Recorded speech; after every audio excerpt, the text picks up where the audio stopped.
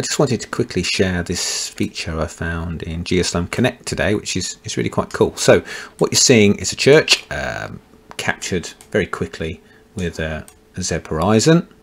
As you can see, the geometry level of detail you might expect from mobile mapping solutions, but you'll also see a number of little icons. So today I was walking around and with my phone I was snapping pictures as I was going, and somehow using magic and witchcraft there's the ability to locate these photos in the point cloud, not only with the camera location but also the direction the picture was taken, which is quite useful. So here's a view of the doorway. Sure enough, it's a view of a doorway.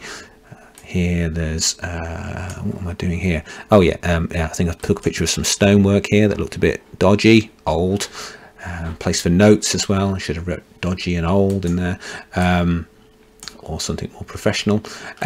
And yeah, so the reason I like this is point clouds are not for everyone, but people like pictures and people like to know where their pictures were taken. So if you can follow the picture workflow that you might do for capturing detail, this is pretty good. So look in here, there's, in the point cloud you can see there's something going on here, but on what I was taking a picture of was this cross.